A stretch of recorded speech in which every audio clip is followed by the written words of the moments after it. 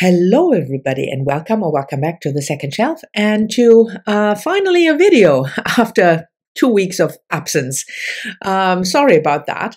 And I thought the best way, what I want to talk about, because it is Victober and I missed a big bunch of Victober videos because I didn't film, so I at least can now film a Victober update. I'm filming this on Saturday, so the video might go up on Saturday, but most likely it will be the Sunday video instead of the recent reads or the recent reads for Victober. So I finished 3 books so far, which is not too bad. I would say 3 Victober books. And the first one I finished was John Halifax Gentleman by Dina Maria Mullock, as she is referred to here. Mostly her name is referred to as Dina Maria Mullock Craig, C-R-A-I-K, Craig. But it's the same person, in case you were wondering. This book was published in 1856, and I read it for the prompt, a book where class features strongly. I think it's prompt number, no, I have to check, prompt number 5. Yes, prompt number 5. It was Rose's prompt from Scallydandling about the books.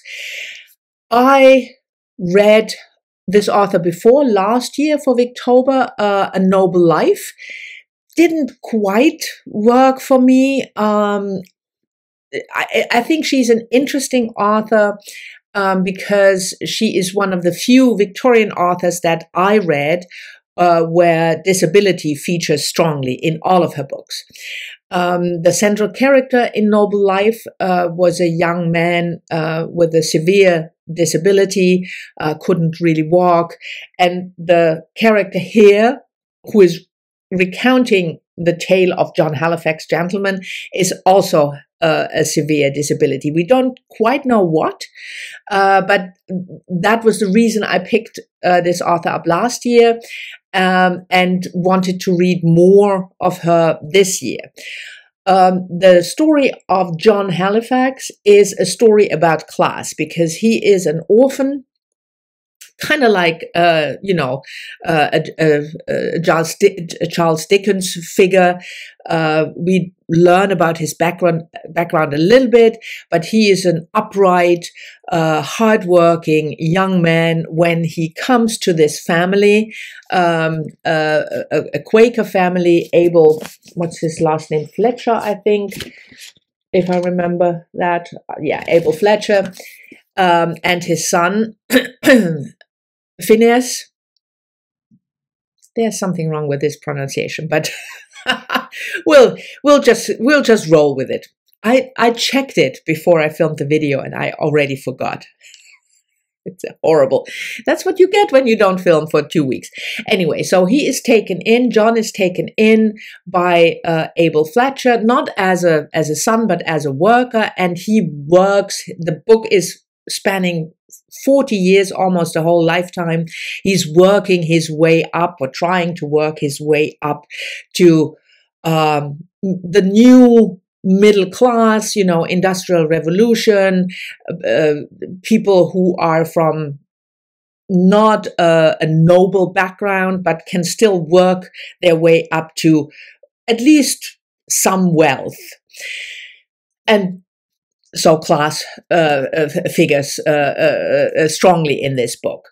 Like I said, the tale of John Halifax is told by his friend, Abel Fletcher's son. I'm avoiding his name now. Fletcher, let's call him Fletcher Jr.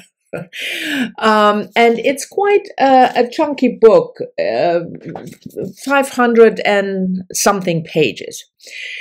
And it's not that I didn't like it. I mean, it was well done and it had a nice flow to it. And Mullock has a good way of dialogue writing, and but it was just a little boring, I have to admit. I mean, I can deal with the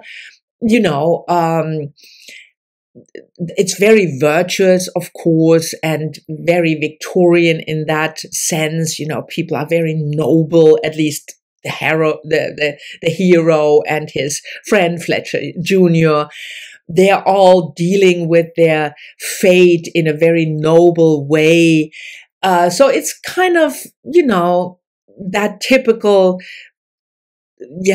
virtue heavy Victorian book. And I knew that before I was going in because Ross warned me about it. But that's okay. But I have difficulties if I'm bored, and I definitely was bored with this book. There's nothing happening. There is no sense of urgency, to pick it up and read it. So it's more like maybe if it was serialized, you read a little episode of these people's lives, and that's nice, and then you forget about it. So it was okay, but it was not a highlight of my Victober read so far, unfortunately.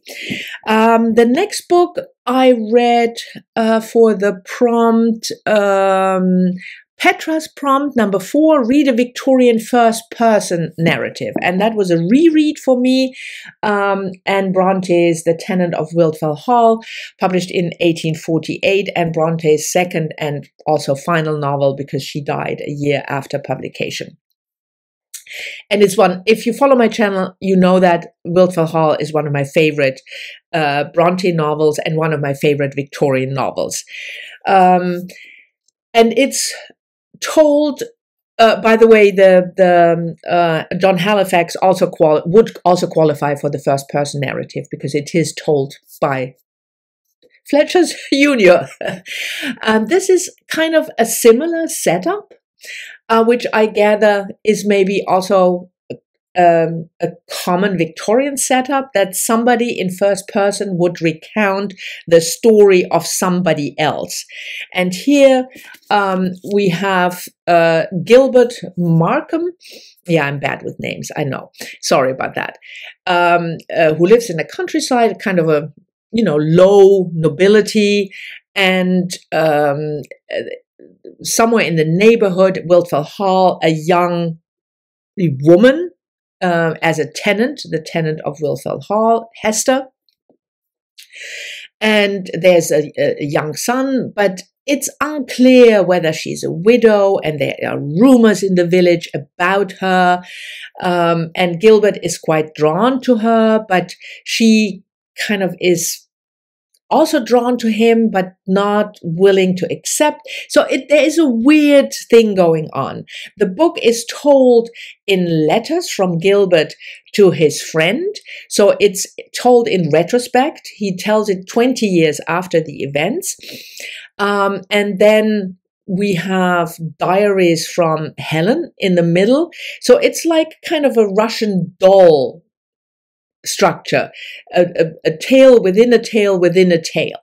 And slowly we learn about Helen's fate, her background, why she is now living in Wildfell Hall. And if you haven't read it, I don't want to spoil it, but I really appreciated the focus on this woman, even though it's told from, except for her diary entries, she tells them herself, of course, and the frame of the book is Gilbert telling the story in letters. But it's one of the few Victorian novels that I've read, at least, where there is a focus on a not so pleasant fate of a woman. That's all I'm gonna say in order not to spoil you, and not in a judgmental way. So I really like Hester. I like the way the story is developing. The typical, of course, the typical themes of, virtue and family and duty, but there's also quite some criticism, you could say, about the church, because the pastor in the little village is one of the people who is very, very judgmental about Hester. So it's quite interesting, I feel, to read a book where the typical Victorian themes are presented, but in a different way. So I loved the reread of this one, and it's still one of my absolute favorite Victorian novels. Excuse me. Then the third book that I finished was for prompt number 3. That is Marissa's prompt, book by a new to you author. And I chose Mrs. Oliphant, Margaret Oliphant, and this book, Hester, published in 1883. I wanted to read, have been meaning to read Margaret Oliphant last Victober and didn't get around to it. And I thought this setup is also kind of different. So I have all these books that have a different view or have a different aspect that I don't come across that often in Victorian literature, which can also be because I haven't read that much Victorian literature. Mostly I read it in October. So this is Catherine Vernon is the main character. She is a middle-aged, older woman. I think she's in her beginning 60s, and she runs a bank. Yes, you heard that right. She didn't inherit it straightforwardly, but there were some shenanigans with a cousin, and she took over. And she has been running this bank for decades. And then she's not married, she has no children now that she's older. The question of who is going to inherit her position. There are 2 nephews, one of which she really loves. And then there is this young woman, Hester, whom she doesn't like for reasons that you will learn when you read the book. And then there is the whole story about who Hester really is, who the 2 nephews, how they develop, and all around this premise of this very successful older woman, Catherine. I love this book. I thought it was really nicely done. It was entertaining. Again, it had your typical what you expect from a Victorian novel in terms of themes and virtues and, but the fact that Catherine is such a different woman and has a completely different status, I thought was really interesting. And then you have a generational conflict. That's basically what it is between Hester and Catherine, and how that is resolved or not, and who of the nephews will finally, be able to get the position. It's a good story with a really exceptional premise, and it's very nicely told. So this definitely won't be my last book by Margaret Oliphant. So that was a success. There are 2 books still that I'm still reading. The first one, so 4th book, is for prompt number 2, Kate's prompt, Kate Howe, book with a stranger or outsider. And she actually recommended this one. And I've never heard of this author before. Can you see that? Goblin Market. Yeah, it's a bit not quite clear, but it's a beautiful cover. Goblin Market and Other Poems by Christina Rossetti. This book was published in 1862. And it's a collection of poetry. And I'm, as you know, if you follow my channel, I'm not big on poetry. So that was a reason to pick this up.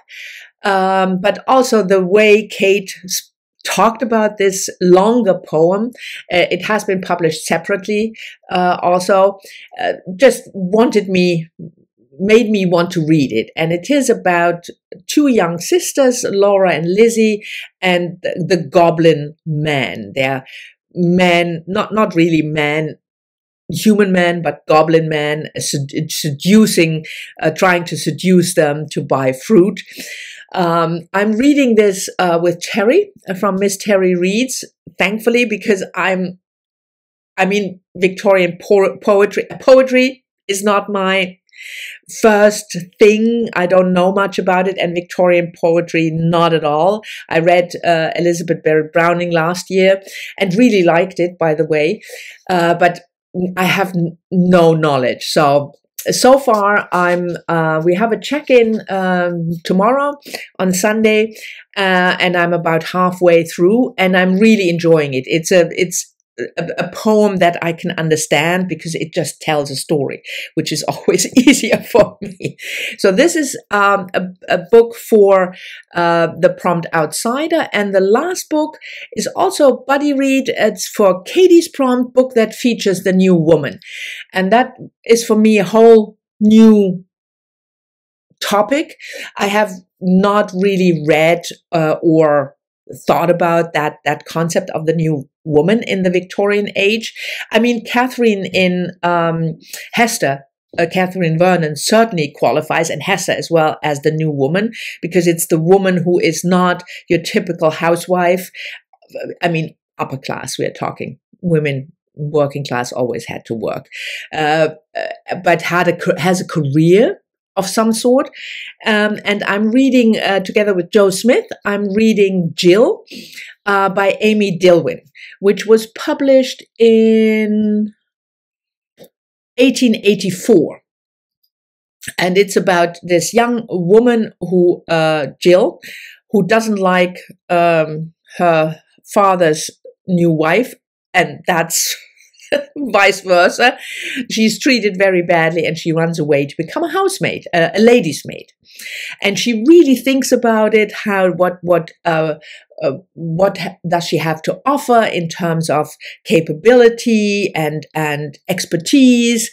Because she has no schooling really, but she speaks a lot of languages, and then she was thinking about how she can improve the expertise that she needs for being a lady's maid. So that's very interesting. We had our first check-in earlier this week, and we're now about a third in. So I'm really enjoying that one, and we will finish. I think both books, this one and Jill, I will finish still in October. So this was my kind of, if this video goes up on Sunday, kind of recent reads, Victober recent reads. Thank you very much for watching. I hope you've enjoyed it. As always, I'm looking very much forward to your comments. Let me know about your Victober reads if you're participating, and I'll talk to you all soon in the next one.